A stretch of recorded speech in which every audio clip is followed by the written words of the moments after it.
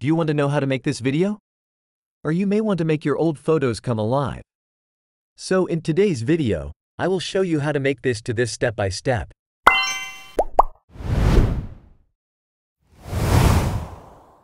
First, open KlingAi.com first. If you are a new user, just sign up your account first. Then click AI Videos here and choose Image to Video. Here you need to click or drop or paste your photo here. Just choose the photo you want to move. And here I will use this photo as an example. So we can see my photo is here and you can write your prompt. Like smile or laugh or leave the prompt empty. The tool will make your photo move without a word. So here I want my photo smile and I will write smile. Next, we scoop down to the setting part. You can choose how your video looks, more creativity or more relevance. The more creativity, the less relevance. So here I will just let the button in the middle. I want my video keep both creative and relevant. And though the mode and length have two choices, only high performance and 5 seconds is selectable.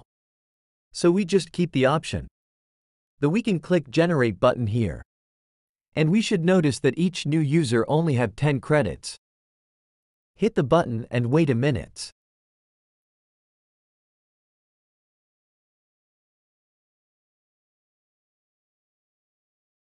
So the photo has turned to the video.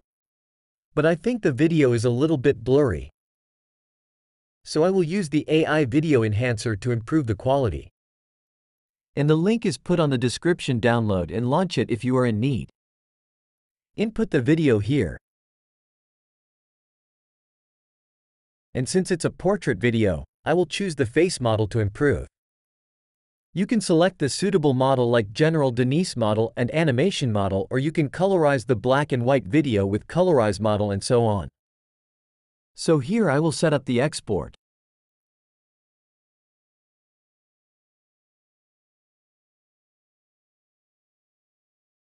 And preview the result before export. So this is the final result. That's all for today's video. Hope it's useful. See you in the next video.